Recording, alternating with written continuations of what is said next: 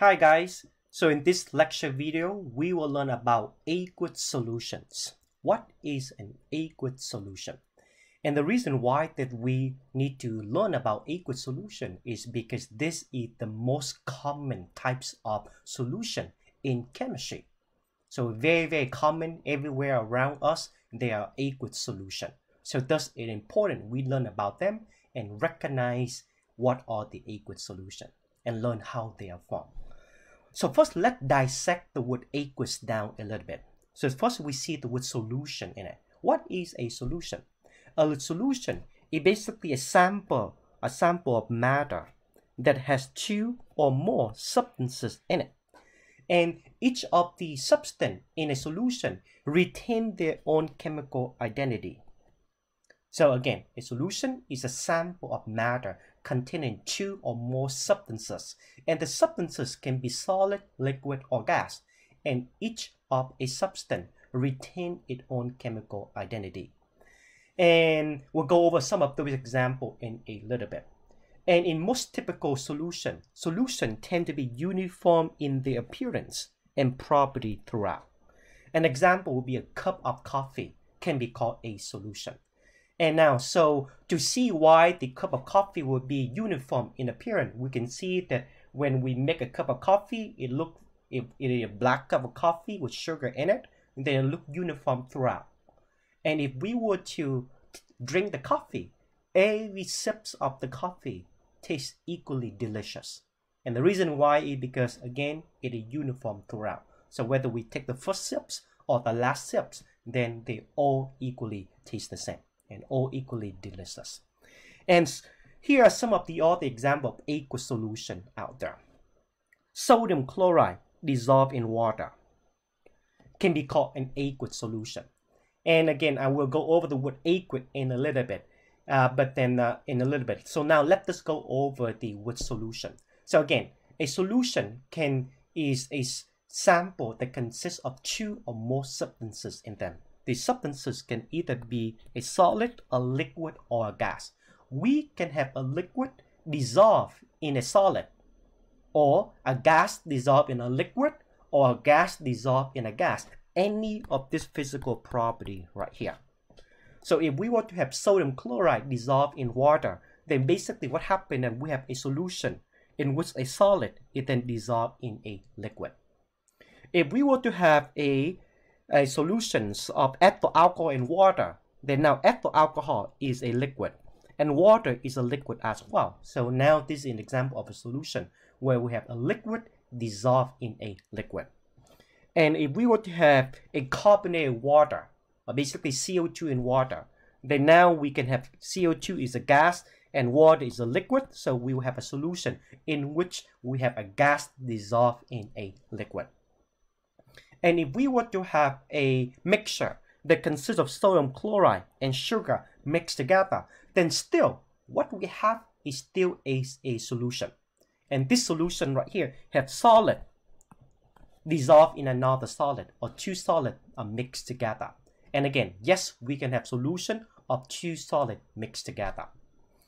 And air in the atmosphere is an example where we have a gas dissolved in gas. So there's a lot of gases in the air, right? For example, oxygen gas, carbon dioxide gas, nitrogen gas. So we may have different gases that are mixed together, and that still form a solution.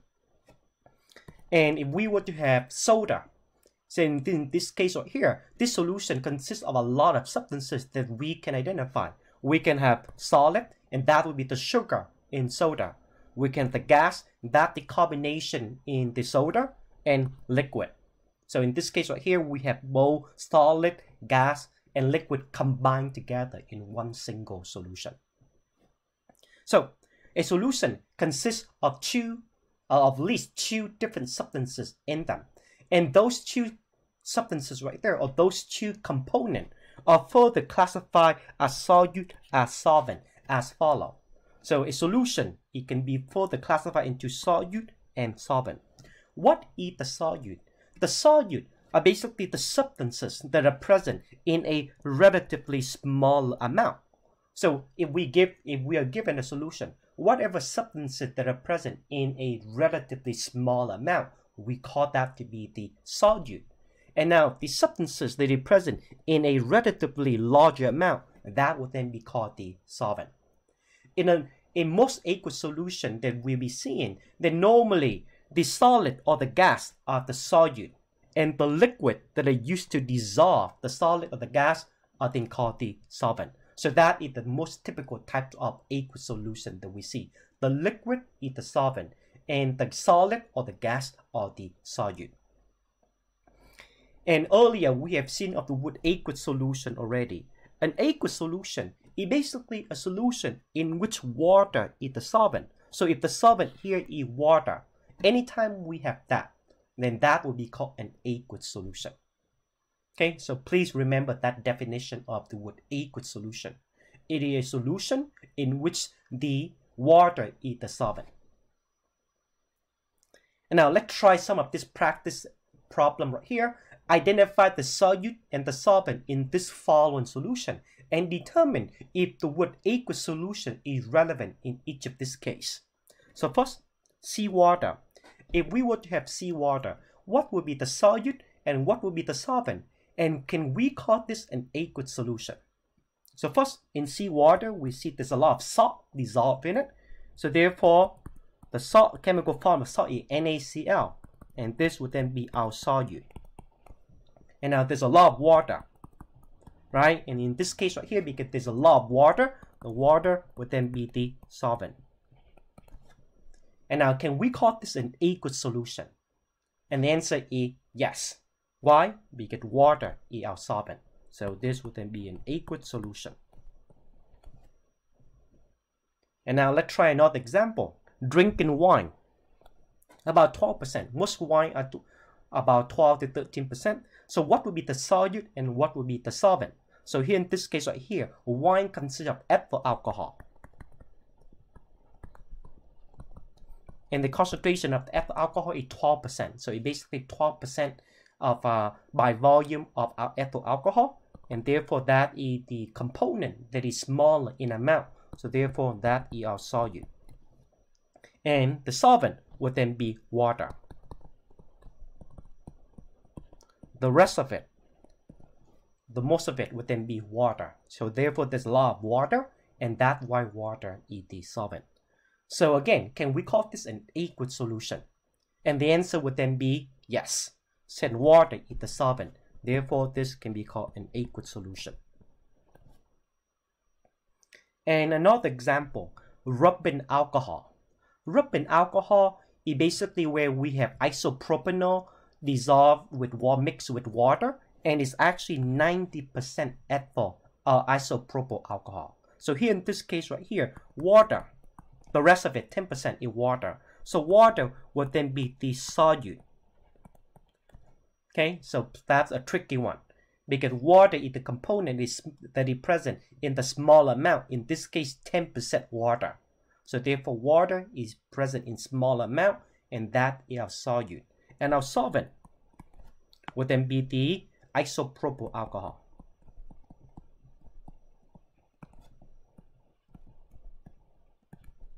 That would then be our solvent. So now, can we call this an aqueous solution? And the answer is no, not based on the definition of how we describe an aqueous solution. Because here in this case right here, the solvent is not water. So this is not an aqueous solution. And lastly, soda. So what are the solute and solvent in soda? So in soda, we see that we have sugar. And there's not a lot of sugar, right? Well, there is a lot of sugar, but then not as much compared to the amount of water. And we also have carbonation in it as well, or CO2. So both of this are our solute. So you have two types of solute. And now we have water. And water would then be our solvent. And can we call this an aqueous solution? Then, yes, because water is the solvent. So this would be an aqueous solution.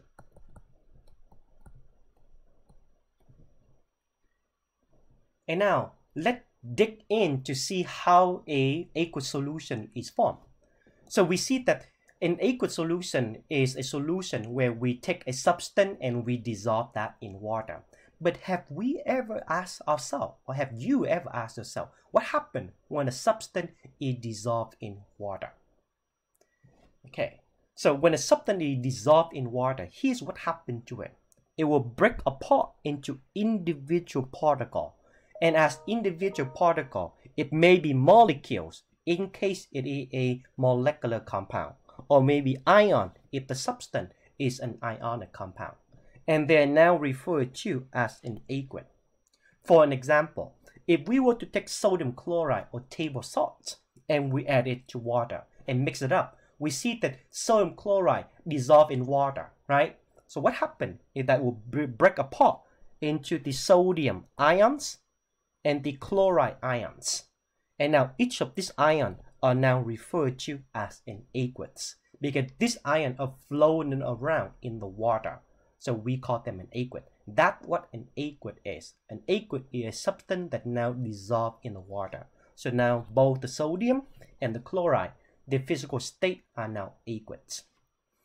Now, here's what happened right here. If we were to take maybe a teaspoon of sodium chloride, a teaspoon of sodium chloride may be a very small amount of sodium chloride, but if we really count the particle in them, there's up to about 1 times 10 to the 23rd of this sodium and chloride particle in it. So that's a huge amount of particle that being clustered together to form this macroscopic solid that we're able to see right here. And because this is a very big cluster of particle, it then becomes visible to our eyes.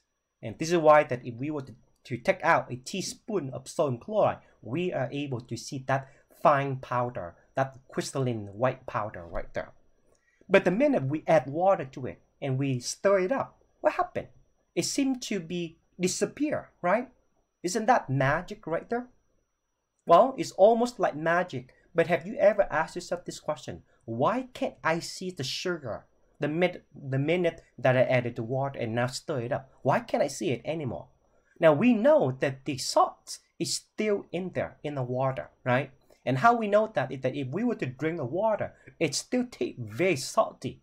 And that is very much characteristic of the sodium chloride. But now we can't see it. So we know that it's still in there in the water because it still retains its own chemical identity. However, we can't see it anymore. So why can't we see it anymore? Here's what happened right here. When we take this big cluster or this piece of crystalline powder right here and we mix them with water and we stir it up, what happened again? All of this iron right here will be broken apart. So this 1.2 times 10 to the 23rd particle right here would now be broken apart, and each of them exists individually.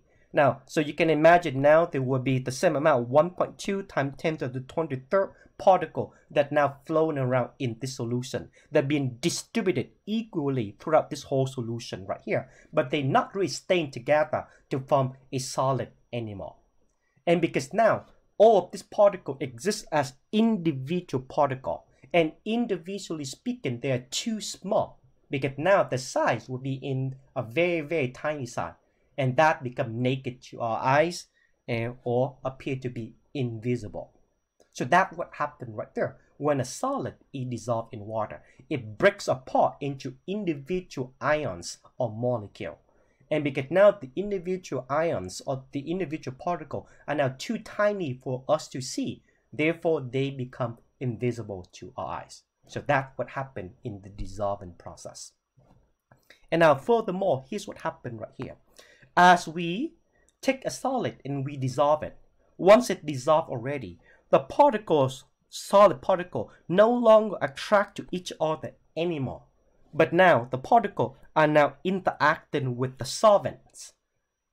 And we call this interaction right here intermolecular force. And we'll learn about this later on. But then this is what happened right here. Initially, when we still have the solid, all of this particle right here are interacting with each other throughout.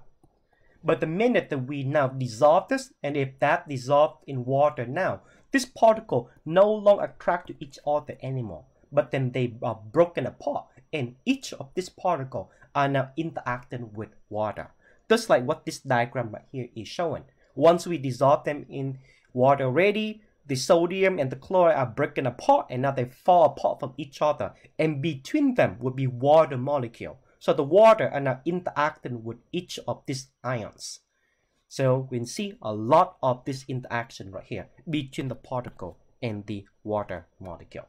So that's what happened right here. The particles from the solid are broken apart, and now they're being surrounded by the solvent molecule. In this case, that is water.